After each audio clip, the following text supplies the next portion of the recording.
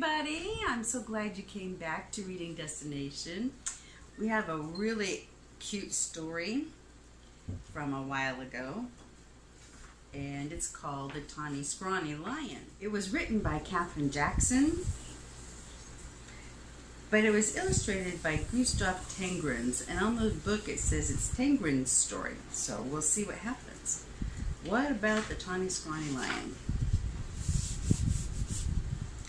Once there was a tawny, scrawny, hungry lion who never could get enough to eat. He chased monkeys on Monday, kangaroos on Tuesday, zebras on Wednesday, bears on Thursday, camels on Friday, and on Saturday, elephants. And since he caught everything he ran after, the lion should have been as fat as butter. But he wasn't at all. The more he ate, the scrawnier and hungrier he grew. The other animals didn't feel one bit safe.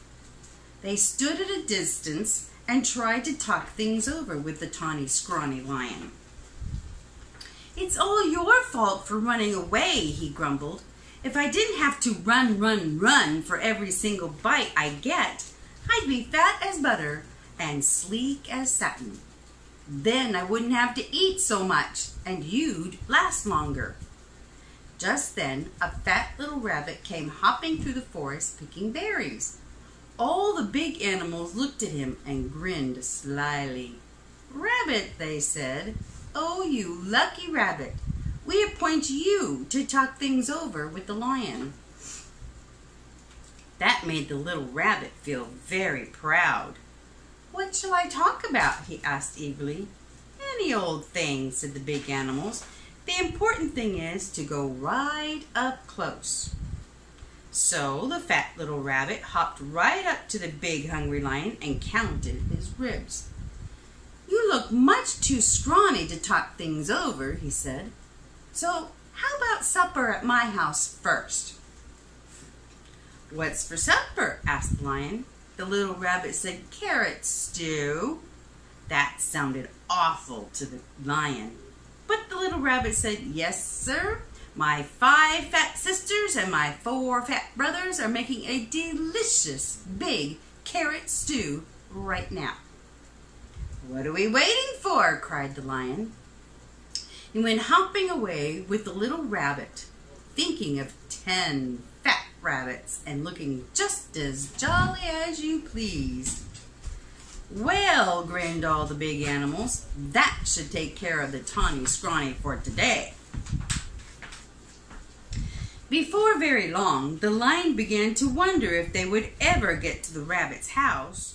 First, the fat little rabbit kept stopping to pick berries and mushrooms and all sorts of good-smelling herbs, and when his basket was full, what did he do but flop down on the riverbank.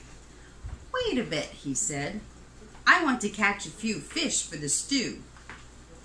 That was almost too much for the hungry lion.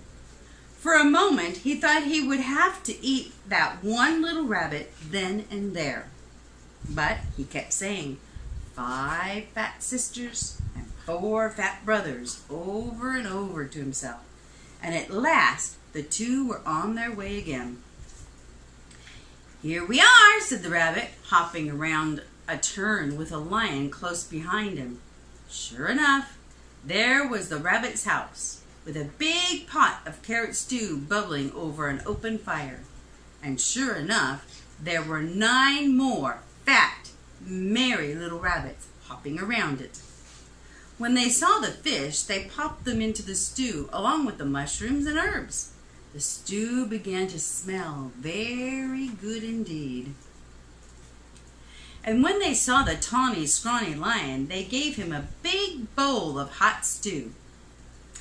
And then they hopped about so busily that really it would have been quite a job for that tired, hungry lion to catch even one of them. So he gobbled his stew. But the rabbits filled his bowl again. When he had eaten all he could hold, they heaped his bowl with berries. And when the berries were gone, the tawny, scrawny lion wasn't scrawny anymore. He felt so good and fat and comfortable that he couldn't even move. Here's a fine thing, he said to himself. All these fat little rabbits, and I haven't room inside for even one. He looked at all those fine fat little rabbits and wished he'd get hungry again. Mind if I stay a while? He asked. We wouldn't hear of your going, said the rabbit. Then they plumped themselves down in the lion's lap and began to sing songs. And somehow, even when it was time to say goodnight, the lion wasn't one bit hungry. Home he went through the soft moonlight, singing softly to himself. He curled up in his bed, patted his sleek fat tummy, and smiled. When he woke up in the morning, it was Monday. Time to chase monkeys, said the lion. But he wasn't one bit hungry for monkeys. What he wanted was some more of that tasty carrot stew. So off he went to visit the rabbits. On Tuesday, he didn't want kangaroos. And on Wednesday, he didn't want zebras. He wasn't hungry for bears on Thursdays, or camels on Friday, or elephants on Saturday. All the big animals were so surprised and happy, they dressed in their best and went to see the fat little rabbit. Rabbit, they said, oh, you wonderful rabbit! What in the world did you talk to the Tawny, Scrawny, hungry, terrible lion about? The fat little rabbit jumped up in the air and said, oh my goodness, we had such a good time with that nice, jolly lion that I guess we forgot to talk about anything at all.